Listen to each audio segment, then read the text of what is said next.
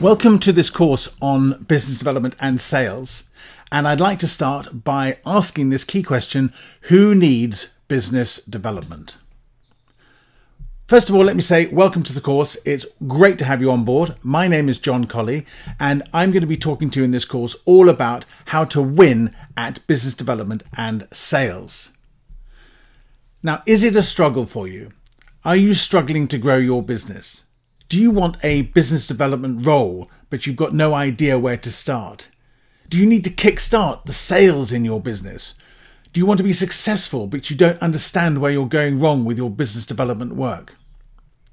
Are you getting exasperated? You may already know you have a problem. You may be saying, I need help.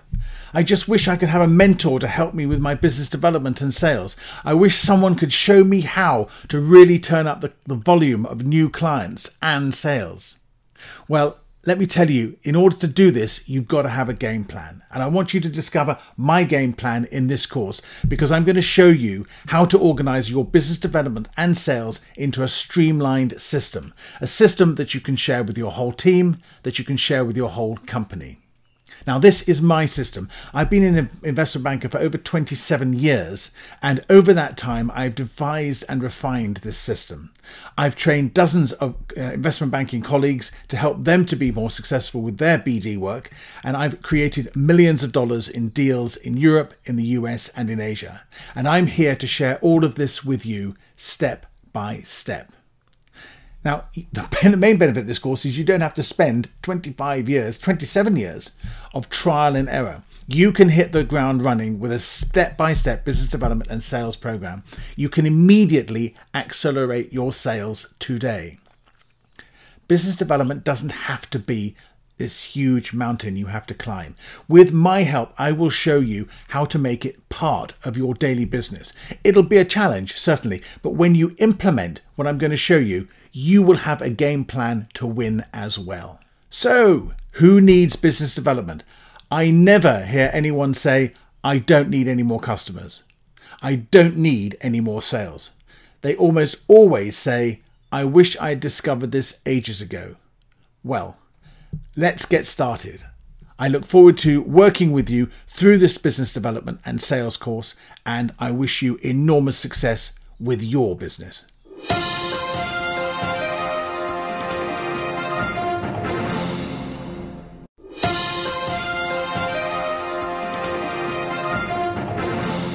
Welcome to this course on business development and sales. And I'd like to start by asking this key question: who needs business development? First of all, let me say welcome to the course. It's great to have you on board. My name is John Colley, and I'm going to be talking to you in this course all about how to win at business development and sales. Now, is it a struggle for you? Are you struggling to grow your business? Do you want a business development role, but you've got no idea where to start? Do you need to kickstart the sales in your business? Do you want to be successful, but you don't understand where you're going wrong with your business development work? Are you getting exasperated? You may already know you have a problem. You may be saying, I need help. I just wish I could have a mentor to help me with my business development and sales. I wish someone could show me how to really turn up the volume of new clients and sales. Well, let me tell you, in order to do this, you've got to have a game plan. And I want you to discover my game plan in this course, because I'm going to show you how to organize your business development and sales into a streamlined system, a system that you can share with your whole team, that you can share with your whole company. Now, this is my system. I've been an investment banker for over 27 years, and over that time, I've devised and refined this system. I've trained dozens of investment banking colleagues to help them to be more successful with their BD work, and I've created millions of dollars in deals in Europe, in the US, and in Asia. And I'm here to share all of this with you step by step. Now, the main benefit of this course is you don't have to spend 27 years of trial and error. You can hit the ground running with a step-by-step business development and sales program. You can immediately accelerate your sales today. Business development doesn't have to be this huge mountain you have to climb. With my help, I will show you how to make it part of your daily business. It'll be a challenge, certainly, but when you implement what I'm going to show you, you will have a game plan to win as well. So, who needs business development? I never hear anyone say, I don't need any more customers. I don't need any more sales. They almost always say, I wish I had discovered this ages ago. Well, let's get started. I look forward to working with you through this business development and sales course, and I wish you enormous success with your business.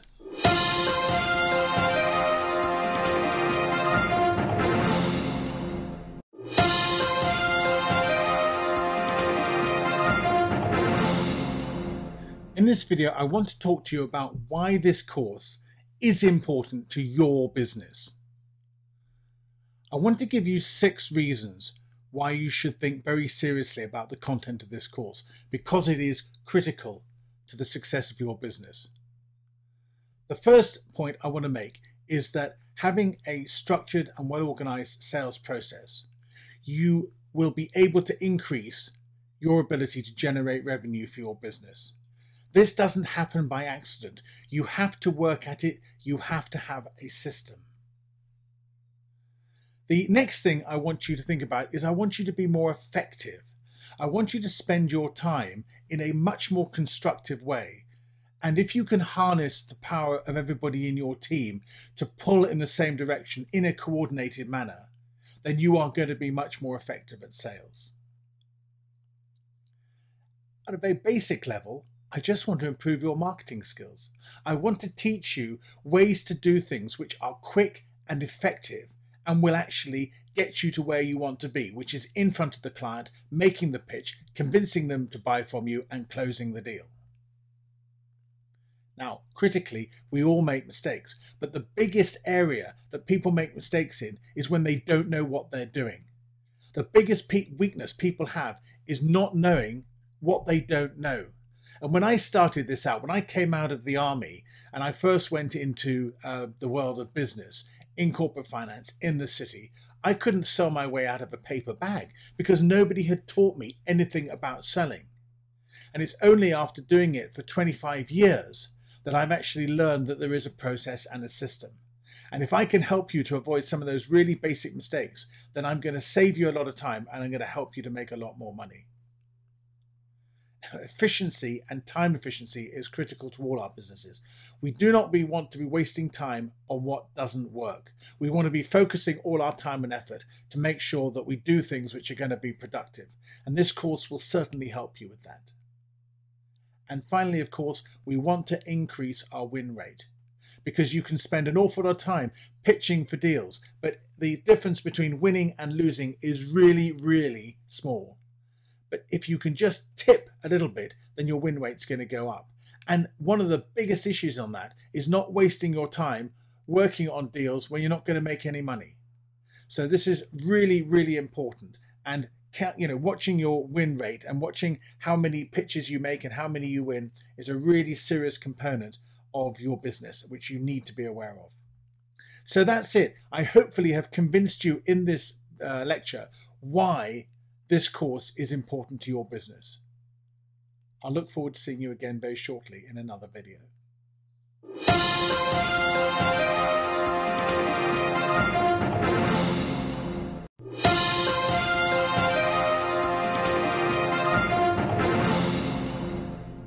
In this video, I want to explain to you the 6 key steps to selling success. Okay, we're getting into the meat of the course now, which is great. And what this lecture is going to do is it's going to set out to you the 6 steps, which are basically the overall structure of the course, so that you've got some idea of the framework that we're following. The first point is all about preparation. It's absolutely essential that you do your homework on the whole sector and business that you want to be selling in. So it's not good enough just to turn up on your first day and say, oh yeah, okay, I can make some calls, I can get going, I can start selling. You really do need to get yourself grounded in the business and understand the market you're selling to. Then it's all about getting the first meeting. And this is the biggest hurdle you're going to overcome, because once you're through the door, then you're in a position to influence the process and to have an engaged discussion with the potential client. But getting past that hurdle is the most difficult. So we're going to cover some really very objective and carefully thought through strategies to make sure that we can get that first meeting. One of the biggest problems you're going to overcome or have to overcome throughout this whole process is overcoming objections. There's a lot of overcoming going on. And therefore it's important that we look at this and you are prepared for it in advance, because you don't want to be caught on the back foot. And if somebody raises an objection, you do need to have your answer prepared to it. And we'll cover some of the most common objections that people raise. Then we get to the first meeting, and this is critical. Now, in a sense, every meeting is a pitch, but you don't expect to close the deal on the first meeting. But you do have to make a really positive and significant impression if you're going to get a second meeting. So we'll talk through the first meeting in some detail.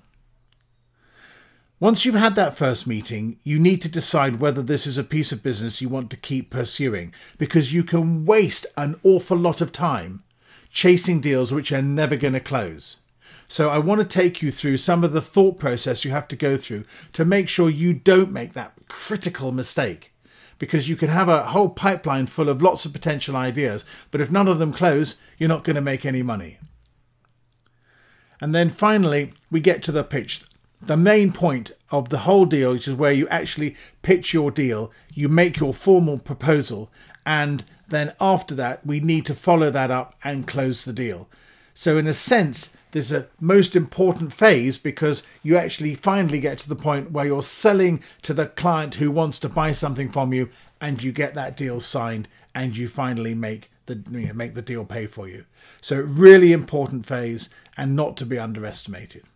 So that's the framework for this whole course and lecture, the 6 key steps to selling success. I hope you found that very helpful. I'll see you again very shortly in the next lecture.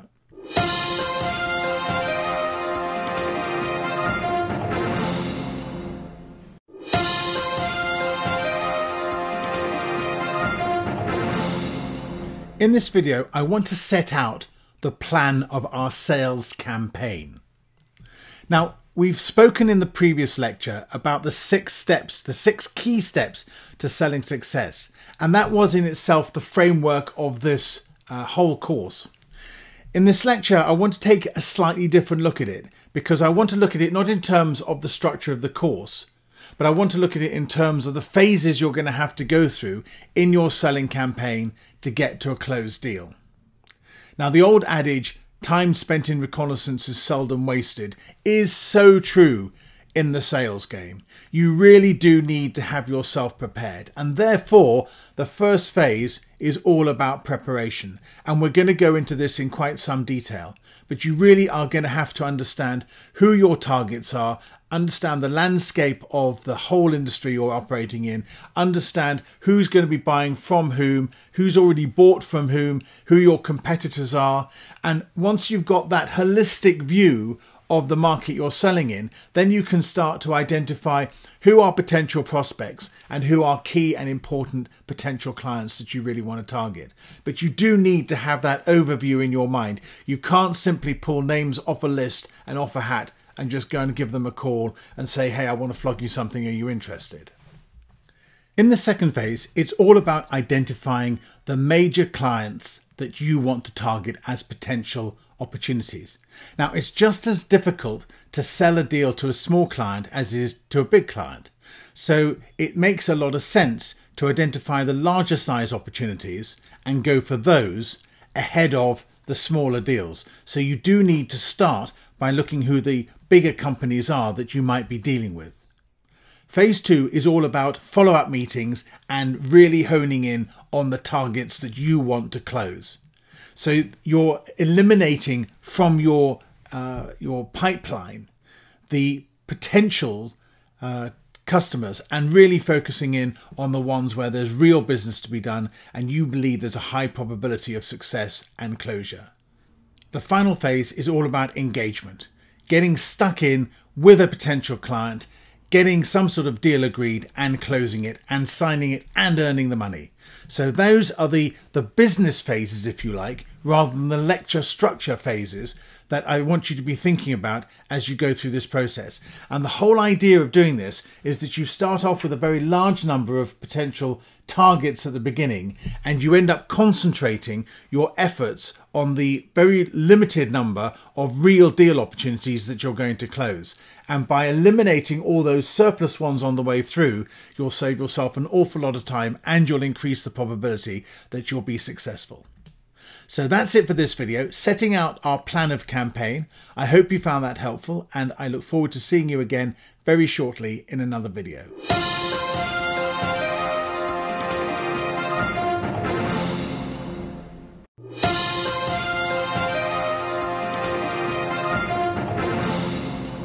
In this video, I want to set some internal and external, very specific objectives. We're going to start with the internal objectives. Now, what you need to do is to agree either with your direct report, your boss, or with your team, the people who are reporting to you, the 3 specific objectives that you need to achieve at this stage in the game. First of all, you need to agree your client priority lists. So as part of your preparation phase, which we'll look at in the next section of this course, you'll need to put together an agreed list of potential priority clients who you are going to start to target. Now, at the same time, I want to put some sort of goal around this in monetary terms. So I want you to be setting and agreeing some agreed annual revenue targets that you're going to derive from this sales activity. So not only do we have a group of clients who we want to target us and do business with, but we also want to have some idea in financial terms of what the end result of that is going to be. Now, you need to agree this both from the bottom up and the top down. Let me explain what I mean. When you're doing your client priority list and working out who your priority clients are going to be, you need to work out how much revenue you think you can get from each of those clients and see what sort of number you've got there. At the same time, you need to be looking at the sorts of deals you need to be winning for your firm and what sort of revenue you expect to be getting from those deals. And you need to make sure that the 2 approaches match each other, because there's no point in having a specific goal from your business and then working with a list of priority clients where the deal flow that you're expecting in whatever form is not going to meet the internal goals of the business. So you have to go top down and bottom up and make sure that they make sense together. Now, externally, I've got 2 specific objectives. The first of these is you need to get to know the key decision makers and whatever directors, and I put stars there deliberately because they might not be the managing director, they might be the sales director, they might be the marketing director, they might be the operating director, whatever your business is in. But you need to get to know the key decision makers in your large cap and your priority clients. So once you've established who those potential clients are, you need to start attacking the personnel that you need to get to know, and you need to start engaging with them. And the objective of that engagement is to understand their strategy and their objectives firsthand. And when I talk about that, I'm talking about not just the overall business of their overall strategy for their business, but I'm also talking about their own personal goals, their agenda, because what you want to do is you want them to be successful, because if they're successful, then they'll help you to be successful. So you need to understand their strategy and their objectives, and that's their business and their personal strategies and objectives. I hope I've got that point across. So that's it for this video. Internal and external objectives. I hope you understand now what they are and why they're so important. And I'll see you again very shortly in the next video.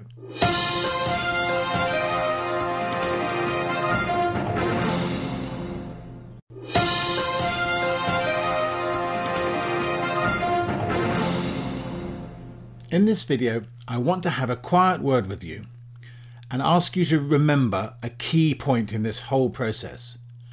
Who pays you? Now, your circumstances will vary, and I understand that. You might be a single consultant. You might be an employee in a firm. You might be a business owner. And depending on who you are, you need to keep focused on who is making your paycheck, who is actually paying you. Now, it might be your managing director. It might be your employer in some form. It's probably going to be directly or indirectly your clients. And that's the key point you need to keep focused on. It doesn't matter whether you are in the game simply to get your salary check every day, or whether you own your own business, or you're a one-man consultant. At the end of the day, if your clients don't pay you for your business services and your work, then ultimately your business or your employer won't either, because either your business will shut down or your employer will sack you. So you've really got to keep focused on the fact that your ultimate paycheck comes every day from your clients, and that's why they're so important. And allied to that is the bonus, which is why I've said you didn't get a bonus. Well, maybe you lost sight of the importance of really working through a tightly organized sales process to make sure that you got paid because you made deals and you got business done. So it's a really important thing to concentrate on and have in the back of your mind. Just wanted to bring it up, but it's such an important point. We all can't afford to forget it. So that's it for this video. Just remember who pays you. And I'll see you again very shortly in another video.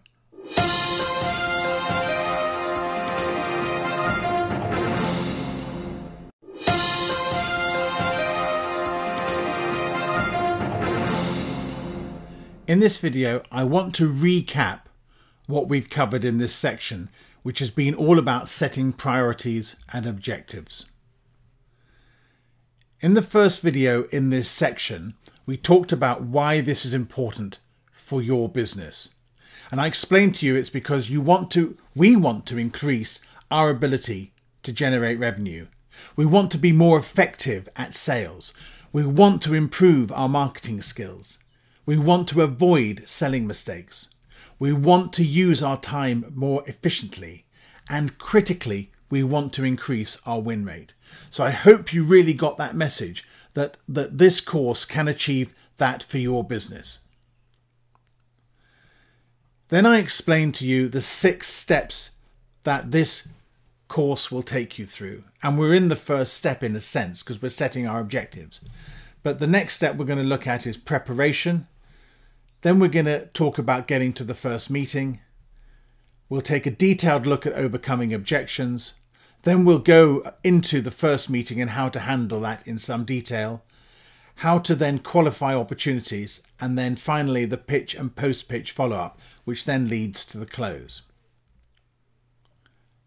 Then I talked to you about setting out our plan of campaign.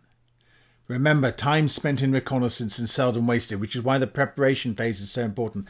But this is really about explaining to you what the real life marketing process is all about.